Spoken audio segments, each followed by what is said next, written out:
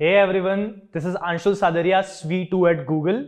In this video, we are going to talk about some of the top soft skills which are very mandatory for software engineers. But before we get started, if you want to keep learning from industry experts, make sure you check out Scalar's event page. Link is in the description below. Let's get started. Do you think that software engineering is just about writing code, shipping products, and completing your projects? Nope. There goes in a lot of soft skills to manufacture the software developer that you are. And you have been learning those skills from the moment you were born. And being a software engineer, you have been exhibiting those skills subconsciously at different magnitudes. Soft skills for software engineers are not a fad anymore. Developing your soft skills will help you future-proof your career as a software engineer. A statutory warning to the robots out there. In this video, we are going to talk about the soft skills not just from a corporate point of view, but I will also share how this will help you crack your technical interviews in the best possible way. Soft skills for software engineers can be such a game changer that you can never imagine. Just being an overproductive developer or someone with the best possible technical skills won't help you anymore. What's the first thing that comes to your mind when you hear the word soft skills? Communication. Yes, that's correct. But have you ever thought that communication is not a one-way street where a person keeps on speaking? It involves two parties, a listener and a speaker, and both of them are equally important. I have seen this in a lot of my technical interviews where the candidate with the best possible technical skills is not able to explain the approach. I have been in that boat. I lost a lot of my technical interviews because of this one little glitch. I was not able to explain my approaches properly. Also, it's not just about verbal communication. There are different ways of communication, non-verbal communication, written communication, and so on. Candidates with the best possible verbal communication skills are not able to convert their thoughts, their ideas, their designs into a proper demonstrable code. And then, let me tell you about my good friend. He is an amazing software engineer. But when it comes to writing design documents and statements of proof and purpose and some concepts which involves technical writing, he doesn't do it properly. I am sure if he works on those skills, he can have amazing growth as a software engineer. As I mentioned earlier, communication is a two-way road and listening is a very important communication skill. The people who listen effectively have an edge over those who just keep on talking. Listen to your colleague's opinion about different technical options. Listen to the requirements and needs of your user. This will widen your perspective. I have seen a lot of times in technical interviews that the candidate is so engrossed in solving the problem that they don't listen to the interviewer. The interviewer is saying something, trying to course correct them, but they are on their own journey and ultimately solve a problem which they are not supposed to. So make sure that you listen with clarity, communicate effectively, and speak with confidence. Communication is a secret weapon of yours, so make sure you keep on sharpening it. Being a software developer, it's really important for you to be as much open-minded as possible and also be adaptive. In some situations, both of them may mean different things. They may rotate in cycles going together, and in some of them, they perhaps mean the same thing. On this occasion, I remember a famous quote by Steve Jobs. Stay hungry, stay foolish. In an essence, what he meant was you to be as much open-minded as possible. The people who are open-minded, they are receptive to others' feedback. They listen and appreciate and value the feedback given by other people, identify their weaknesses and work on them. So if you are open-minded, it gives you an edge over other software engineers. Let me give you an example from one of my technical interviews. I was the candidate and Google was the company where I was interviewing. So I gave a solution in which I used dynamic programming as the core approach. Down the lane, I realized that okay, this is not going to work. I was adaptive enough and quick to change my solution and came up with breadth first search based solution. And I was able to solve the problem correctly. Had I been stubborn at that point, who knows, I wouldn't even be here communicating with you all. So in an essence, make sure that you are receptive to other people's feedback and open-minded enough. Because as you climb the ladders of software engineering levels, this is going to be very important for you. All the leaders, those who are principal software engineers, engineering managers, and so on, One thing which distinguishes them from other software engineers is that they are very open-minded. They are receptive to so many new technical options that they are able to create the best possible products in their field. To be honest, I am a very restless person, but being a software engineer has helped me become more patient with myself and people around me. My mother thinks that being a software engineer, what do I do? Sit in front of a laptop and get my salary at the end of the month. But software engineering is not an easy thing. It's a very complex feat. Let me explain you a typical software engineering cycle. It starts with the product manager gathering the product requirements, we as software engineers reviewing them and going through multiple iterations of that, then going on with our high level design, low level design, getting them reviewed by your peers, then jumping on to the coding plan, coming with a testing plan, and then creating the test suite and so on. It involves so many processes that I am tired right now speaking about them. But being patient is going to be your friend in this mission of software engineering. Let me walk you through a very funny, interesting story. One day I pinged one of my colleagues for some help on my testing plan. His reply was that his laptop is apparently burning and please contact me after some time. So after 4 hours I was like, hey buddy, is your laptop all right? And we both had a really good laugh. So ultimately the most important person who you should be patient with is you yourself. Only when you are patient with yourself that you will be able to be patient with others. You will be able to be patient with the environment around you. And once you are patient and acceptive of everything around you, you will have a sharp mental stability which is unmatchable. So being patient is going to be super helpful for you in this long, strenuous journey. Even right now, I am waiting on some of my colleagues to review my code changes that I have submitted a month back. So give yourself some space to commit some mistakes, to fix them and grow as an amazing software engineer. Management is a very crucial soft skill for software engineers. As a software engineer, you will be involved in different levels of management. As a fresher, you will begin with time management. You will be involved in so many subtasks at a time that you will get confused which one to prioritize over the other. Then, as you move up the ladder, you will realize that project management is very, very important. You will be scoping your project, setting deadlines, and make sure you put in 100% efforts to meet those deadlines. It's okay if you say this task will be completed in 2 weeks and you need 3 more days.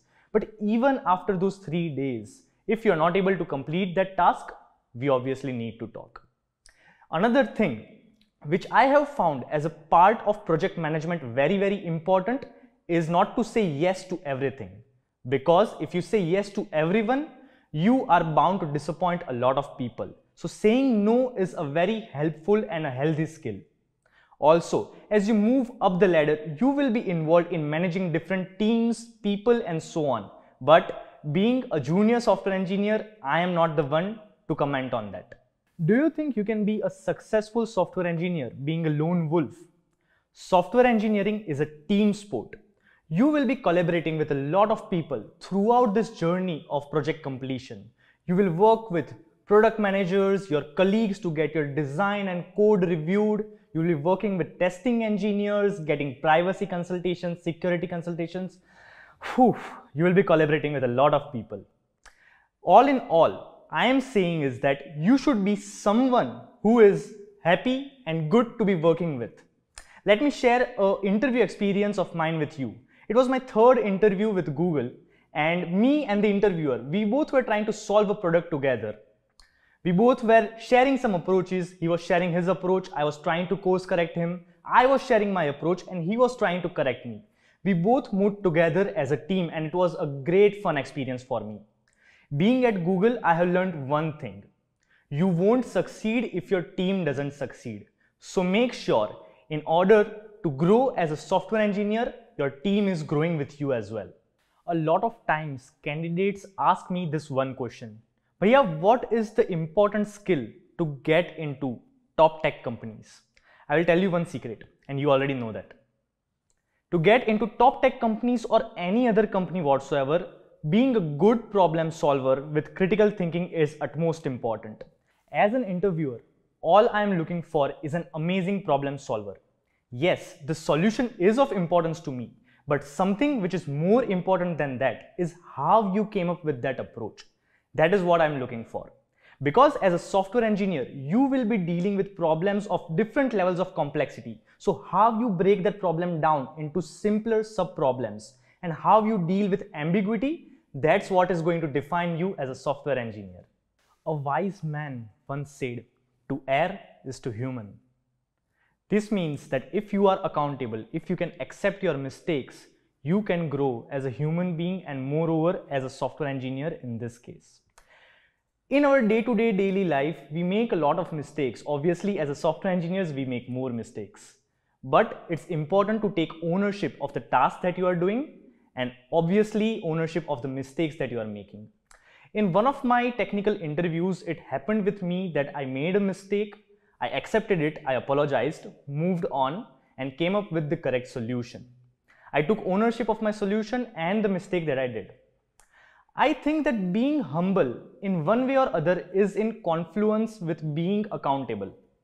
Yes, I have seen that the senior software engineers who have 15 years of experience or 10 years of experience as well, they are the most humble software engineers around me.